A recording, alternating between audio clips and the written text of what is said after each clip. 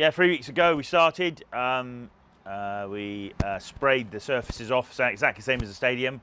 Then we corroed off, levelled it all up, found all the drains underneath, exposed all the sand lines, then dressed with sand. Then we put the seed on. We got that big storm for over 40 mil of rain in a very short period of time, washed it all out again. So we then had to, while the guys were in working on the stadium, we re-leveled everything here because the water had moved the sand and moved the surfaces. And last year we were unable to do as comprehensive a job because we had this very similar thing last year, and we were affected by it all season. So we took the opportunity while the guys were in the stadium working on that to re-level it all, and then they came back here and they reseeded the surfaces. So and we're so chuffed, absolutely brilliant. Weather's been superb. Haven't had to water yet because there's a bit of moisture today. It's been a nice bit of sunshine, nice bit of warmth, and yeah, we really pushed at renovation. We've taken on all the aeration ourselves now because we've invested in some bits of kit which we've just completed yesterday. Completed the whole site yesterday. We did all the pitches, then we moved to all the off-pitch areas in order just to improve everything out here. And we did a bit of drainage on the really wet areas. We've got more drainage to do. At the beginning of June, we're letting the academy get a load of their stuff done, and then at the beginning of June we're starting more drainage, and the hope is to put some more irrigation mains out there to improve the irrigation, with a view to next year improving it again. So all little steps forward, rather than massive implication financially. We're trying to get as much done as we can when we can afford it, but all with a common goal of getting to that situation where ideally we've got automatic irrigation on at least one of our pitches, and hopefully mid-term 2 pitches. Learning all the time. Every year we learn by our mistakes, and we learn about when things go well, what to tweak it. And yeah, I was sort of reflecting yesterday about this time last year. We had soil everywhere, and it was just it was nowhere near where we wanted it to be, and it took us most of the summer to get everything leveled out and tidied up. But this year, as you can see, we've got a pile of arisings down there which we're going to recycle. We've got to turn that over. It's going to compost down, and we've got to turn it over a couple of times. But my challenge is finding a machine big enough that doesn't take me 3 days to turn it over. Started yesterday with a small machine, and I just had to scratch my head and go, this is ridiculous. So, but say, living and learning and moving forward, and always looking to improve. So tidying the place up a little bit, making it a bit softer around the building, which is quite harsh after last year having it all fitted. Bit of planting, making the place blend in nicely with nature. So yeah, all really good fun, to be honest, and really enjoying it. I think if you look back, even 3, 4, 5 years ago, it's quite remarkable, the transformation out here. Not just in terms of the new building, but what you've done to the place to kind of keep it nice and tidy and like really presentable, really. Yeah. But a big help was having the building. The building's done, so all of a sudden everything's smartened up, and you got to raise your game then, haven't you? You got to sink or swim. So we fancy swimming, so we're right up for tidying it up. We're continuing to tidy it up. We continue to improve the facilities. It's been good to run it for a year and see what everybody needs, wants, and what's going to work, what isn't going to work. Because in theory everything works, but in practice you have to tweak it a little bit. But yeah, we're right up for it. We're more improvements this year. I've got improvements that we need to make. It needs financial input. Same as anyone else who wants to improve and progress and move forward. You've got to have ideas, well thought out ideas, well planned ideas that work.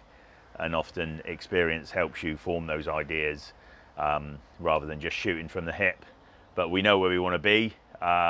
If we get a decent amount of money coming in, and there's plans in place, but we also know all the things we're doing is actually working towards that long-term plan.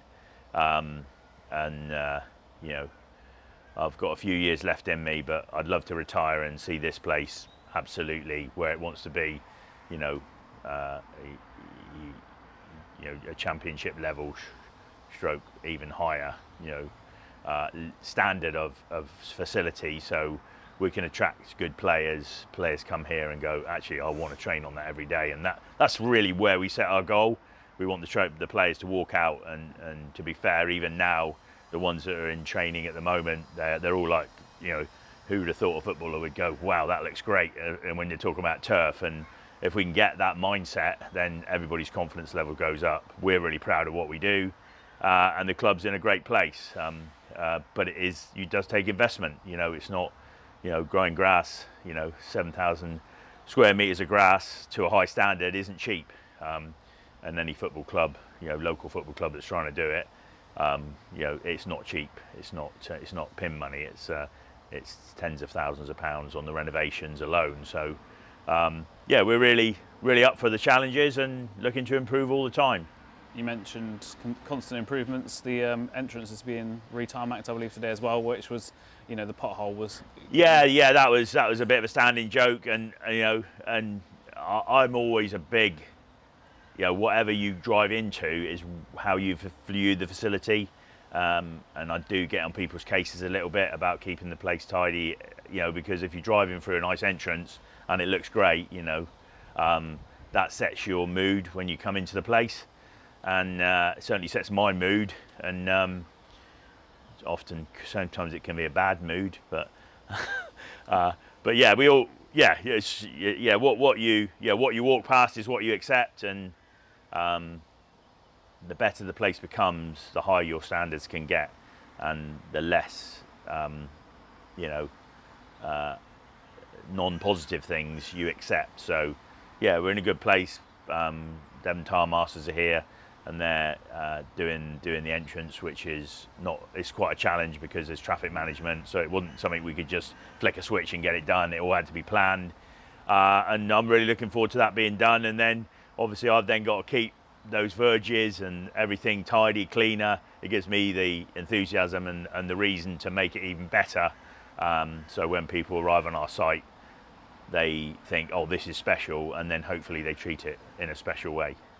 One thing we don't really talk much about is the 4G surface behind you. I mean, what kind of maintenance do you have to do on that in the off season? We just continue maintenance in that. We brush it regularly to keep the cork from settling and compacting. We decompact it about 3 or 4 times a year to keep it from settling. We're actually having a specialist contractor in to come and do the work this year, because we haven't got the kit. They've got, you know, tens of thousands of pounds worth of specialist kit which does the right job. We've actually just had a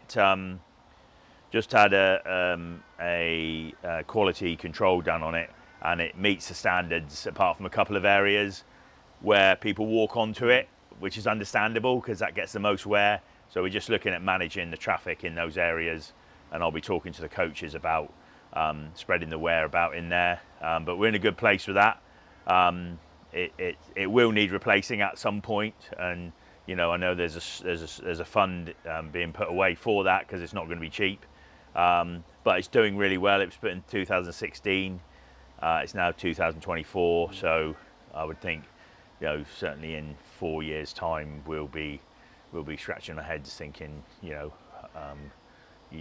we really need to be thinking about this. But hopefully, if we can manage it correctly and we can look after it, we can eke it out for another 2 or 3 years and maximise, you know, the investment we put in, which at the end of the day, the amount it gets used is fantastic.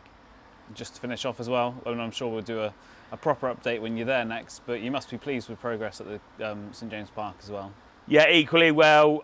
You know, we learnt from previous years where we I say made mistakes. We didn't get things quite right, and our experience is helping us learn how that surface works, because it isn't a full sand-based construction. It isn't a gravel carpeted construction. It is a soil-based pitch with sand slits in it and really good drainage.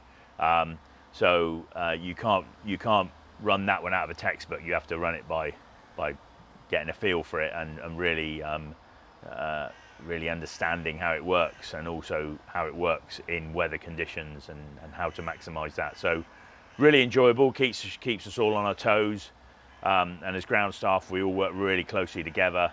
You know, cups of tea are a full flow of conversations, and what about this and what about that, and what if we did this, and yeah, we're in a good place all round. And if I'm honest, we're really looking forward to the season, and we really want to create the wow factor. And I think this year, I'm really confident that we'll get a real wow factor when the boys, you know, come, and they're really proud to play on the surfaces that we produce for them.